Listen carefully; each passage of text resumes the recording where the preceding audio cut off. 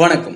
அறிவியல்புரத்துக்கு வரவேற்கிறோம். Vitamin D குறைபாடு, அறிகுறிகள், பாதிப்புகள், சிகிச்சைகள் அதை பற்றி தான் பார்க்க போறோம். வைட்டமின் குறைபாடுகளில் மிக முக்கியமானது வைட்டமின் டி வகை குறைபாடு. இந்தியாவில் வைட்டமின் டி குறைபாடுகளால் பாதிக்கப்பட்டவர்கள் எண்ணிக்கை மிக அதிகம். Indian Journal of clinical practice 2014ஆம் ஆண்டு செய்யப்பட்ட ஆய்வின் முடிவில் தோராயமாக 70% இந்தியர்களுக்கு வைட்டமின் டி குறைபாடு இருப்பது தெரிய வந்துள்ளது. போதிய விழிப்புணர்வு இல்லாததே இந்த நிலைக்கு காரணம் என்பதும் அந்த ஆய்வில் வெளிப்படையாக தெரிய வந்துள்ளது. ஏறத்தாழ 200 மரபணுக்களின் செயல்பாடுகளை வைட்டமின் டி தான் கட்டுப்படுத்துகிறது. உடல் வளர்ச்சியிலும் இந்த வைட்டமின் டி மிக முக்கிய பங்காற்றுகிறது. சராசரியாக உடலில் வைட்டமின் டி 30 நானோகிராம் அளவுக்கு இருக்க வேண்டும். 30 நானோகிராமுக்கு குறைவாக இருந்தால் போதிய அளவு வைட்டமின் டி இல்லை என்று பொருள். 20 முதல் 29 நானோகிராம் வரை இருப்பவர்களுக்கு சிகிச்சையோ மருந்துகளோ தேவையில்லை. வாழ்வியல் மாற்றங்கள் மட்டுமே பரிந்துரைக்கப்படுகிறது. 20 நானோகிராமுக்கு குறைவாக இருப்பதையே வைட்டமின் டி குறைபாடு என்கிறார்கள். இத்தகைய சூழலில் தான் அவர்களுக்கு சிகிச்சை தேவைப்படுகிறது. உடல் வலி, மூட்டு வலி,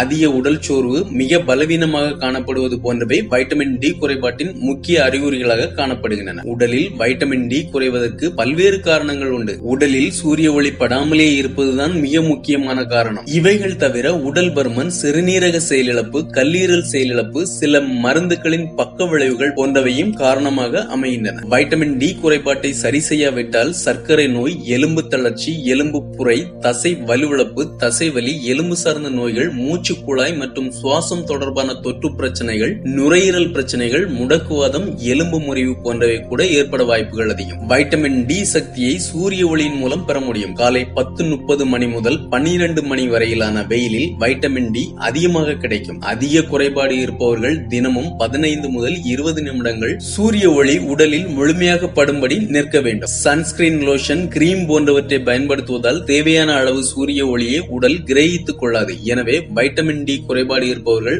அவற்றை தவிர்ப்பது மிக நல்லது. பால், சிக்கன், மீன், முட்டை போன்றவற்றை அன்றாட உணவில் சேர்த்துக் கொள்வது மிக நல்லது. உணவு மூலமாக மிக குறைவான அளவே வைட்டமின் டி கிடைக்கும். அதனால் தவிர்க்காமல் தினசரி உணவில் இவற்றில் ஏதாவது ஒன்றை சேர்க்க வேண்டும். சிலர் பால்கனியில் நின்று கொண்டு வெயிலில் காய்வார்கள். இது போதுமான சக்தியை உடலுக்கு தராது. முடிந்தவரை திறந்த வெளியில் நிற்பது மிக நல்லது. ஏர் கண்டிஷனர் வசதி உள்ள அலுவலகத்தில் வேலை பார்ப்பவர்கள் பகல் நேரத்தில் வெளியே செல்ல முடியவில்லை என்றால் வைட்டமின் டி மாத்திரைகளை மருத்துவரின் ஆலோசனையின் பேரில் உட்கொள்ள வேண்டும். பாதிப்பின் தீவிரத்தை பொறுத்தே மருத்துவர் மாத்திரையின் அளவை பரிந்துரைப்பார். தொடர் சிகிச்சையின் மூலம் வைட்டமின் டி குறைபாட்டை சரி செய்து விட்டாலும் அதன் அளவை சீராக வைத்துக் கொள்ள தொடர்ந்து மாத்திரை எடுத்துக் கொள்ள வேண்டும். மாத்திரையின் அளவு நபருக்கு நபர் வேறுபடும். 2018ஆம் ஆண்டு தேசிய ஊட்டச்சத்து நிறுவனம் இந்தியாவில் 60 வயதுக்கு மேற்பட்ட முதியோரில் பெரும்பாலானோர் வைட்டமின் டி பற்றாக்குறையால் பாதிக்கப்பட்டிருக்கிறார்கள் என்று தெரிவித்துள்ளது. அதன்படி பார்த்தால் வயது முதிர்வும் வைட்டமின் டி குறைபாட்டுக்கு முக்கிய காரணம் என்பதால் இளையவர்களை விட முதியவர்கள் கூடுதல் கவனத்துடன் இருக்க வேண்டும். உங்களுக்கு தெரிந்த இந்த தகவல்கள் உங்கள் நண்பர்களும் தெரிந்து கொள்ள பகிருங்கள். நன்றி. நல்லதே நடக்கட்டும்.